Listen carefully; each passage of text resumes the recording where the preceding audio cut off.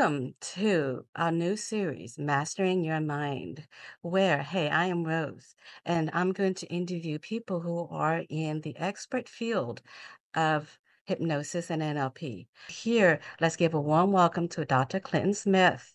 He's a psychologist, a clinical psychologist in private practice since 1992, a Master Hypnosis Society people who is a certified hypnotist who's been introduced to Scott McFall at the Master Society System business model of change and work of success since 1998. Welcome, Clinton. Thank you for coming here today.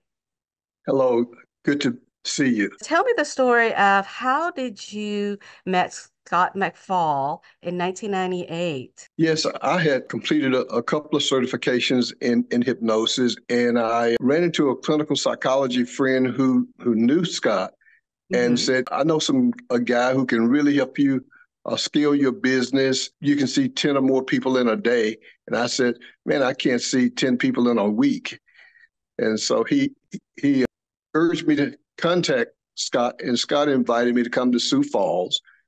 And I tracked him for a week, seeing people coming into the clinic and just got a lot of feedback. And it was just a unique experience that I never seen before nor since. And that week experience with him really changed my perspective and my outlook on working as a hypnotist, primarily for most of my career. Yeah, that you started as a clinical psychologist. You spent a lot of time in the school of study. And how is that different than with the Master Hypnosis Society and feedback? It's a major difference because we're learning how to work with clients and to utilize hypnosis to create change. And in an academic sense, you're doing a lot of learning and talking and interacting with people, but the skills to help a person to change their behavior is absent. And with hypnosis, it is a field in which you must take action. You must do something to help the client to create change. And so that's really, yeah, to create the change, wasn't it different that we will change the way they feel, which is the context and not the yes. content of the story? Was it a struggle or was it easy? How was the experience like when we had to change our client's perspective by the mood instead of telling the story of the problem? How was that like for you? Well, it's everything to me because I've always wanted to impact people's lives quickly. And when you can guide a person into a hypnotic state or even communicate with them more on a subconscious level rather than an analytical, overthinking perspective, you can get more leverage to help that person to create change. So, it's a totally different approach. And so it was it was easy for me to make the transition because I had already worked as a psychologist for maybe 10 years before I even learned about hypnosis. And so I felt like I was a pretty good psychologist, but it took a long time to create change in people. And Yeah, once that's I true. learned that, that's been over. And it's been one of the best things I could have ever done in my career. Being a Master Society, part of the training system that works with with their success and the many success stories. Could you tell a few success stories in your clinic and what you do that is far different than what we call doing clinical work? How is Just hypnosis better than clinical work? because I feel you're going directly to the source of the problem. You don't really have to know a lot of detail about the problem. You just need to get the person to be open to the fact that I'm going to give you suggestions that's going to help you and Mhm. and unconditionally accept them. But of course, first you have to get rapport with a person before you can help them. How But how can we get rapport? Because let's teach the audience out there a small lessons about rapport. What's rapport? well, rapport is being able to communicate with a person on a subconscious level, so that if the person, for example, is a head nodder, then you need to nod your head. Mm-hmm. If a person speaks a little fast, then you got to speed up the way you speak. You Mm-hmm. want to match them on breath level, on tone, in gestures, and so you need to be in unison, so to speak, with a client, so that there is not this disconnect, Mm-hmm. so that the person feels that they can trust you. People, when people are connected, and you have a good friendship or relationship, then there's a synchrony that Mm-hmm. goes on. And hypnosis is different, because without rapport, you don't get results. Yeah, You don't have and a without rapport, you need leverage as a hypnotist over with the client so that then they just do it. And they do That's right. that, whatever that will be, either to lose weight, stop smoking, gain success in Yes, business. Is yes. that as easy as they know their name? So then Mhm. hypnosis is about focus, isn't it? It absolutely is about focus and concentration. And I always tell people that, you can't lose weight focusing on being overweight.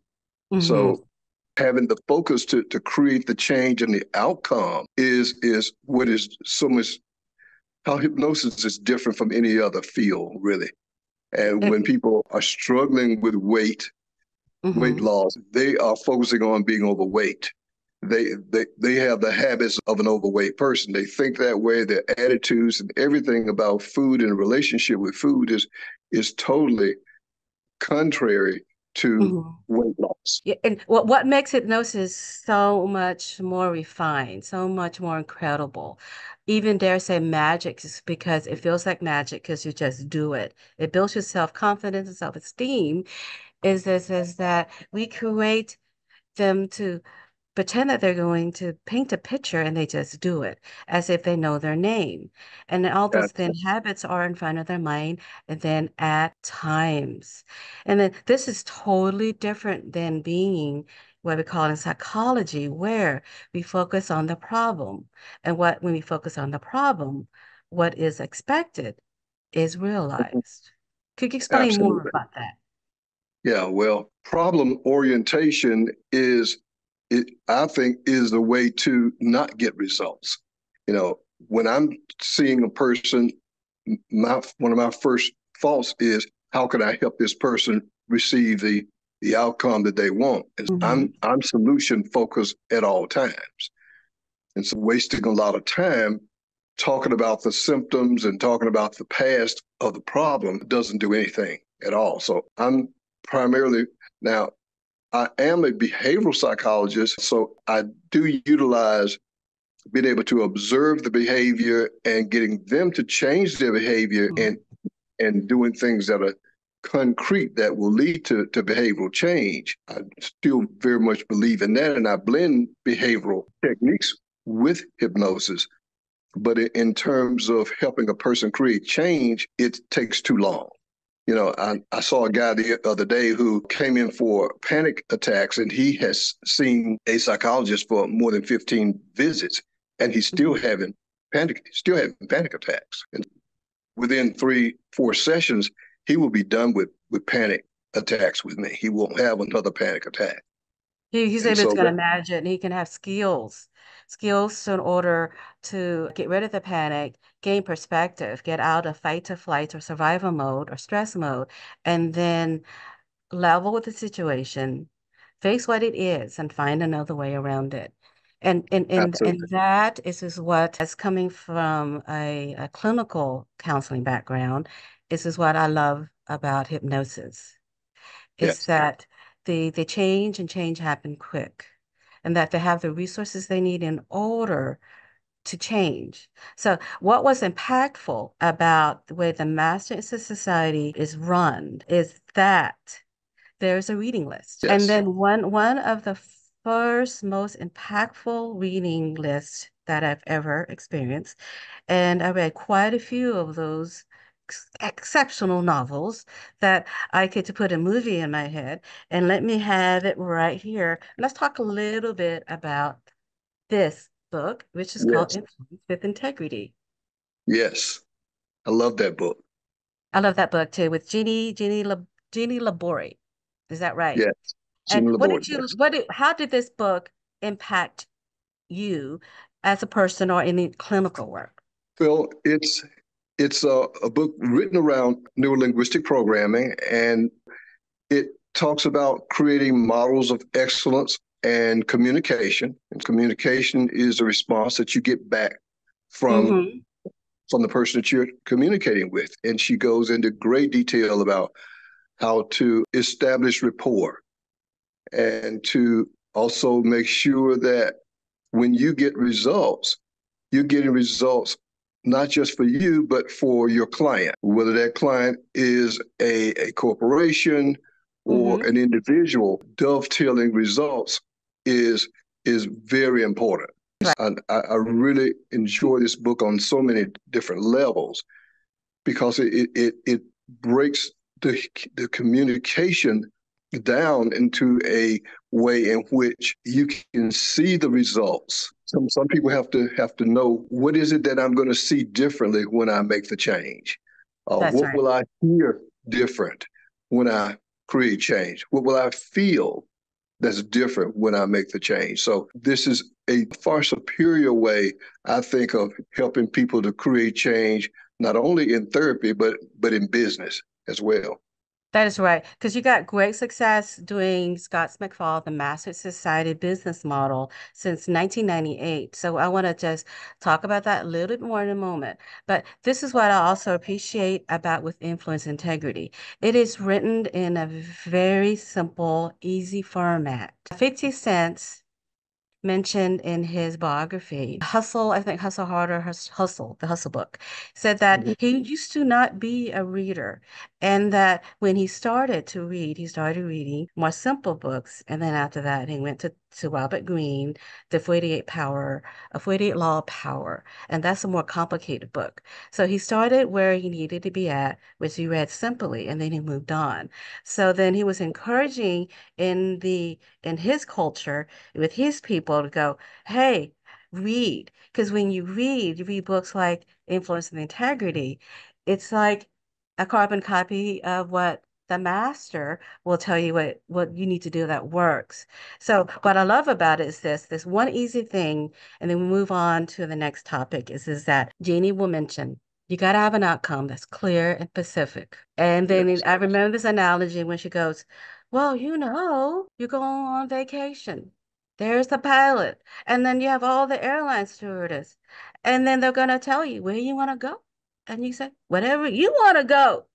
That's over pleasing. That's a no, no, no. And then he goes, so then an outcome, if it's not clear, it's like the airplane going in circles and not knowing where you want to land on your vacation spot. So that Yeah. part of what we do is get people to get passionate, what they see, what they hear and what they feel. And the language of it is that to get them to have faith that they can have hope to take the action to get it done and succeed.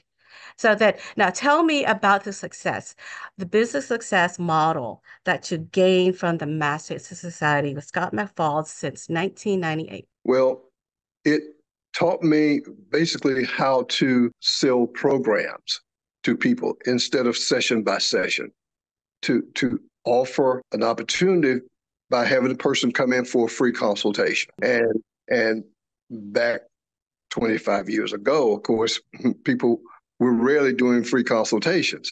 Mm-hmm. But this was a really great way for me to introduce hypnosis to Montgomery, where I reside, so that people would give hypnosis a chance.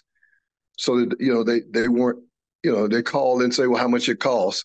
Well, you come in for the free consultation, and we'll discuss your issue and Mm-hmm. see whether we will be a good fit together. That That's right. that just ended up being a fantastic approach for getting a chance to educate people about the myths of hypnosis, and about then they could see the testimonials of other people who were getting results. Back in the day, we did handwritten testimonials, Mm-hmm. long before reviews were the thing. Yeah. And so when people saw the testimonials, oftentimes before they ever met me, they were already believing that they were in the right place to get help. It's all doing a form of suggestions where we're really a covert hypnotist all the time where we're always giving you suggestions to succeed because it's like, baby, we believe in Yes. you. So